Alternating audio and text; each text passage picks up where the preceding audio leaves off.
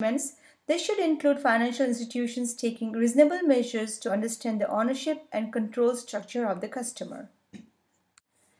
The important thing is to remember the spirit of legislation, which requires financial institutions to review clients' business activities on an ongoing basis to try to ensure that the financial institutions catch any changes which might give rise to suspicions. Ongoing CDD includes transaction monitoring and keeping customer information up to date.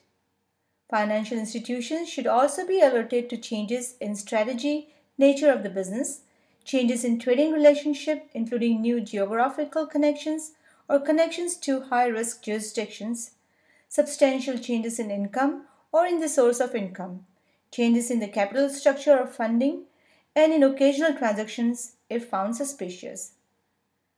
Unusual complex or unusual large transactions.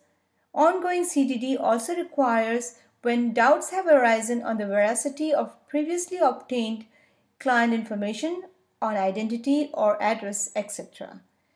In the case of other suspicions that the money laundering may have taken place or may be about to take place.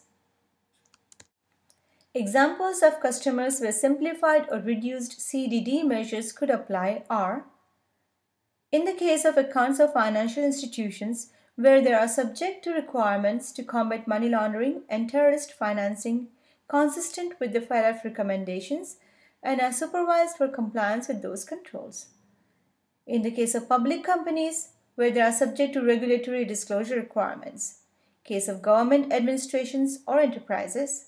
In case of life insurance policies where annual premium is not more than 1,000 US dollar or euro, or a single premium of not more than 2,500 US dollar or euros.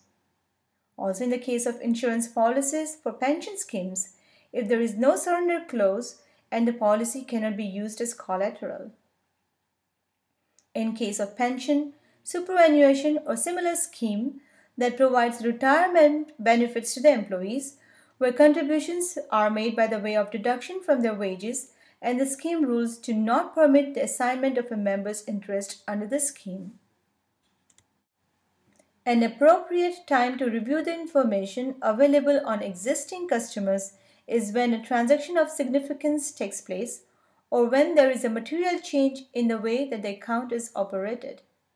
However, if a financial institution is aware that it lacks sufficient information about an existing high-risk customer, it should take steps to ensure that all relevant information is obtained as quickly as possible. In addition, the supervisor needs to set an appropriate target date for the completion of a CDD review and regularization of all existing accounts. In any event, an institution should take regular reviews of the customer base to establish that it has up-to-date information and a proper understanding of its account holders' identity and of their business. Where such reliance is permitted, the ultimate responsibility for customer identification and verification remains with the financial institutions relying on the third party.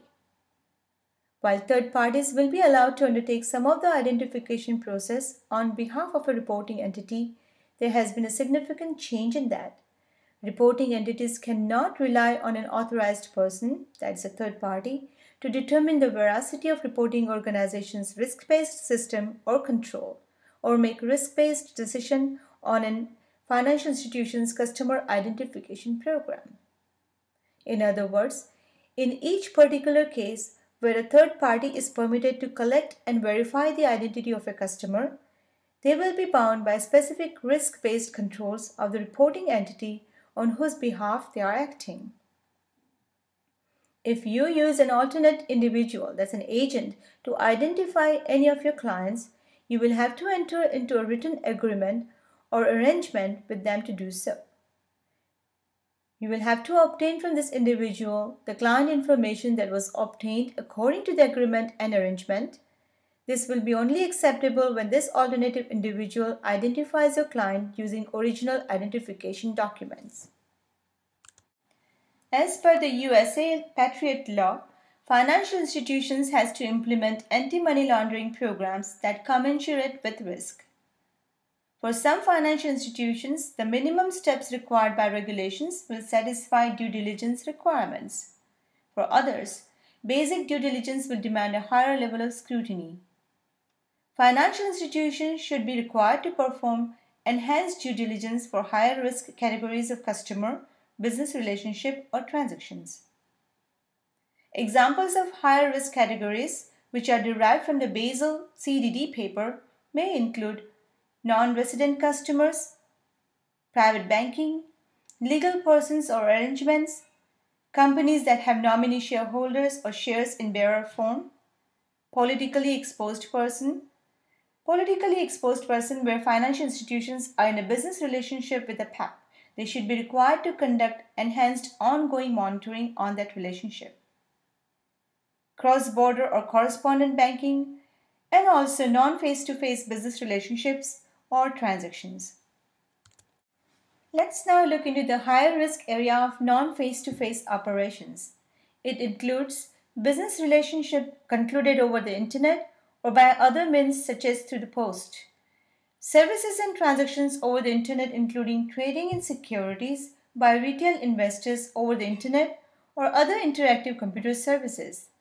Use of ATM machines, telephone banking, transmission of instructions or application via facsimile or similar means, and making payment and receiving cash withdrawals as a part of electronic point-of-sale transaction using prepaid or reloadable value cards. As the transactions in these cases are carried out without requiring the client to be physically present at the branch, there is a tremendous opportunity for anonymity and money laundering. Another example to expand where EDD is required is where the client is a politically exposed person, a PAP. A PAP is someone who is or has exercised a prominent public function in a foreign country, or a family member or close known associate of such a person. It is required to take adequate measures to establish the source of wealth and funds of the PAP. It requires senior management's approval for taking on the PAP's account.